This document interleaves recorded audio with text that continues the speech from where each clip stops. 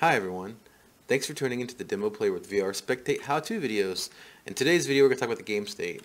What is a game state? The game state is the object that transmits data between the clients for any kind of multiplayer game.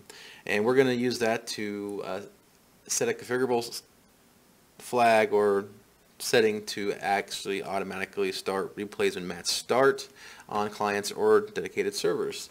So let's do that now. We can do this with existing game states, or if you don't have a game state, we'll go ahead and do that now with a fresh new one with a blueprint class, and then type in game state, or actually we want our demo player game state, so here it is right there. Select that, and with naming convention we'll name it GS underscore replay state, sure, or whatever's more prevalent for your game, like free-for-all or something like that, game state free-for-all. Once we do open that up, you can see that now we have our demo settings where we can actually hit auto record server or auto record client. I would recommend just doing either or, because if you have them both running, there are some weird bugs that can happen, and it also does work.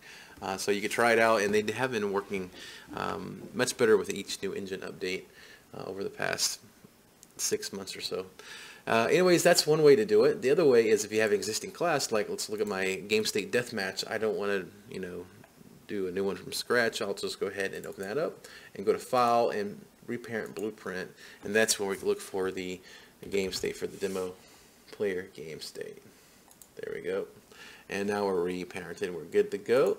And as you see, we also populated with this new category demo settings in our existing custom game state.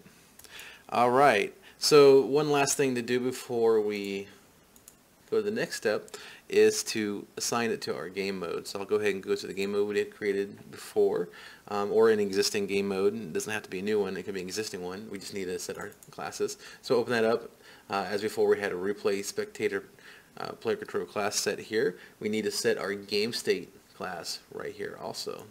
And this is where we'll pick our one we just made, which I can use my existing one, which is GS Deathmatch. And that's all set and good to go. Save it, and that's it for the game state.